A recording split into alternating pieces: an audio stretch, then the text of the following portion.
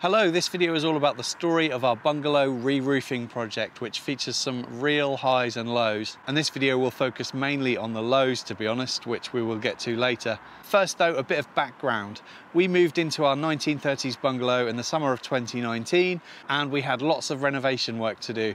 We ripped out the old kitchen and put in a new one. We also ripped out the old bathroom and put in a new one. And we did lots of decorating. We knocked down a wall, we built a wall, and just generally made the place into what we wanted it to be. There were Artex ceilings in almost every room, so we had those skin plastered and we decorated those too. Now, we knew all along that the roof of our bungalow wasn't in the best condition and that we'd need to replace it someday, but it wasn't until November 2021 when we noticed up in the loft that water was getting in around a flat roof. Now at this point you might be wondering, why on earth have we got a flat roof on top of a pitched roof? And to be honest, we are wondering that too. It makes no sense to us, and it made no sense to the builders who built the extension that the flat roof is on top of back in the early 90s as well. This, by the way, is the paperwork left to us by the previous occupants. When I went up to the top of the roof to have a look, I could see a number of problems. The ridge tiles were absolutely knackered. It's an old felt roof, and these are only expected to last around 20 years, and this one was already nearly 30 years old.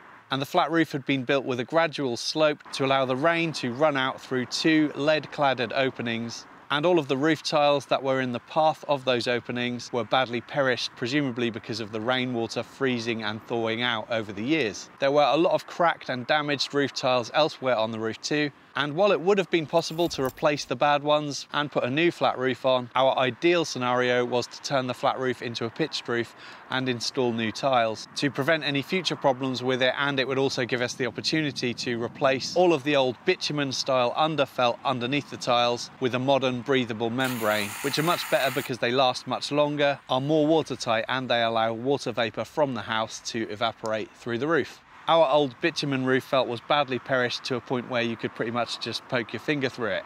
Putting a new rubber EPDM roof on the flat roof and just replacing the old tiles certainly would have been a much cheaper and simpler option, but as we very much see this as our forever home, we thought, why not aim for our ideal scenario, as long as we could afford it, and then we know that the roof will certainly last the rest of our lives and probably beyond, because clay roof tiles are expected to last over 60 years. Before doing anything else though, we first spoke to our neighbours and also our local planning department at the council just to check if there would be any issues with us converting the flat roof to a pitched roof. Our neighbours didn't have any concerns with what we wanted to do, so then I spoke to our local planning department and they were actually really helpful. They asked us to put together a document and some drawings showing the location of the property and how we wanted to change it. Fortunately, I have a background in computer-aided design, as that's what I did for a day job for about 15 years. So I was able to do some basic architectural drawings myself once I'd refamiliarised myself with AutoCAD, as it had been well over a year since I'd last used it. After sending that document and drawings through to them, when I spoke to the council for a second time, they said that there were potentially two reasons why we would require planning permission. The first being that if the newly created pitched roof exceeded the height of the original bungalow roof, and the second being if we wanted to change the colour of our roof tiles from being red to any other colour. They also said that if we did put in an application that it would be very likely to be approved, and also that because our roof was leaking and it was in need of repair, another option would be for us to do the work and then apply for planning permission retrospectively. It's probably worth mentioning here that the planning regulations differ across the country, so if you're planning a similar project, do check with your local authority. Initially, we had hoped to change the colour of our roof tiles, maybe to black or something like that, because the tiles get very dirty very quickly because we live next to a very busy road. But if changing the colour of the tiles meant the difference between having to apply for planning permission and not, plus having to pay the fee for an application, which I think was around £250 or thereabouts from memory, we decided that we would just be happy to stick with having red tiles. So then we focused our attention on the first issue of whether the new pitched roof would be higher than the original roof. Now, because I'd already done a drawing, I knew that the new pitched roof would be approximately the same height as the original roof. But I wanted to be 100% sure about it, so I ended up going up into the loft again and measuring the existing angles of both the original part of the roof and the extension, and I double checked the drawing, and to me, again, it looked like it would be pretty much bang on the same height. So at that point we decided that to avoid the added complications and extra costs of applying for planning permission, we'd just go ahead and get some quotes for the work, and we'd stick to using red tiles, and if when we built the pitched roof it happened to be higher than the original roof, then at that point we would apply for planning permission retrospectively, knowing that it was likely to be approved anyway. So we started getting quotes for the work involved. We'd need a roofing company, scaffolding, skip hire, and of course a carpenter to do the structural timber work. Certainly not something I would be comfortable doing on my own, but fortunately I am good friends with an excellent carpenter who many of you will know already, and some of you might know something about that already via my social media. But more about that coming soon in a future video. We also know a builder whose work we regard really highly, and he works closely with another company that do all of their roofing work. So we got a quote, and we also got some tile samples. One of the samples was a close match to the original tiles that we had, but to be honest, we didn't really like the look of those tiles anyway and preferred the style of pan tiles. So we ended up choosing these clay pan tiles by Santoft. I will talk about all of the costs associated with the roofing work in a future video, by the way, so stay tuned for all of that. One other thing to mention is that we are not going to be re-roofing the workshop, which is a separate outbuilding, not at this time anyway. We just can't afford to do both roofs in one go, so that will have to wait probably for many years, which means it won't match the roof of the bungalow, but that's okay. Once we had a quote we were happy with, we had a long wait ahead of us, and that's because at the time there was a 6-month lead time with ordering new roof tiles. We ordered them back in February, I think it was, and they were expected to arrive in July, but it actually wasn't until August when they actually arrived. Shortly after that, we had scaffolding installed around the property, and then the work began with the roofers stripping off the old roof tiles and felt ready for the new membrane and battens to be installed. Good bunch of guys, and from what I could see, they had done a really good job.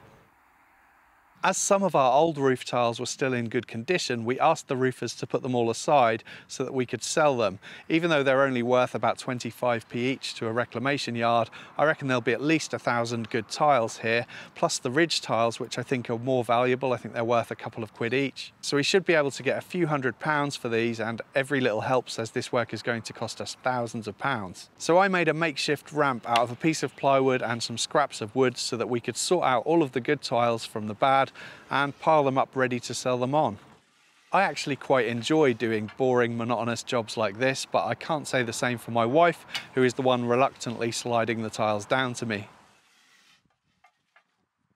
Everything seemed to be progressing well right up until a point when my wife and I were away for 4 days to spend time with family in a caravan in sunny Skegness. We'd arranged our cat sitter to go in a couple of times a day to look after our boy Mickey while we were away, and a couple of days into our stay, we got a call from her to say that she had noticed some water on both our bathroom and our utility room floor, and that it looked like water was getting in through the roof. Little did we know at this point that that leak was actually the least of our problems. So I called our roofer, and he managed to get over here pretty quickly, mainly because a lot more rain was expected over the next day or two. He found the problem, which was that the roof membrane above the bathroom hadn't been pulled tight at the bottom, and it had dropped inside the fascia. So he pulled it tight and said he'd sorted it out. A couple of days later, when we were driving home from Skegness, we experienced extremely heavy rainfall on the way home, and as I was driving, I was thinking to myself, I hope everything's okay at home. When we finally got home, I opened the bathroom door and everything looked dry. I couldn't see any problems.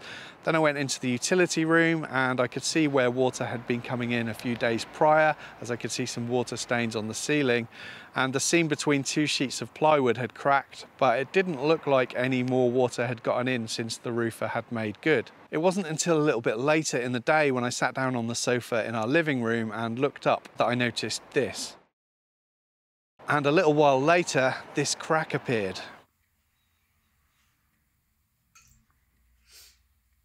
Our cat sitter hadn't been into this room, so she wouldn't have noticed it. Here's the devastating moment when I went up into the loft.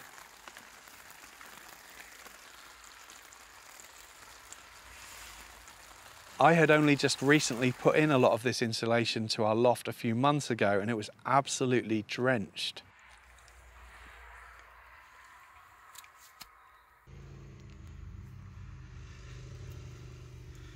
I had to put all of the wet insulation into buckets and just throw it away, and I peeled back all of the damp insulation in the hope that in time it will dry out along with the plasterboard too.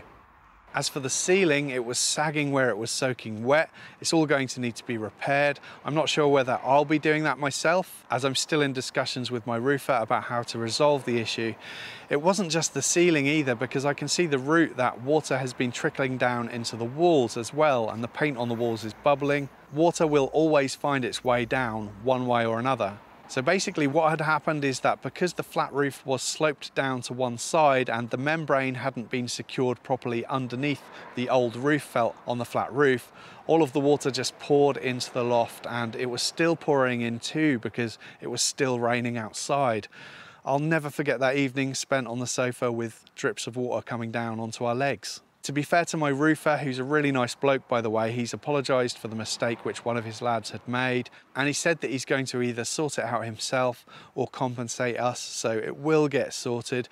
But in the meantime, we have a horrible damp smell in the living room, lots of ugly water stains and a big crack, and we can't do anything about it until it fully dries out. These things happen, but obviously it doesn't make it any less upsetting. Anyway, this was the real low point in the story of our re-roofing project, and things are going to get a lot better from here. And if this video represents a nightmare, the next is going to be about dreams coming true. Please subscribe for more, and thanks for watching.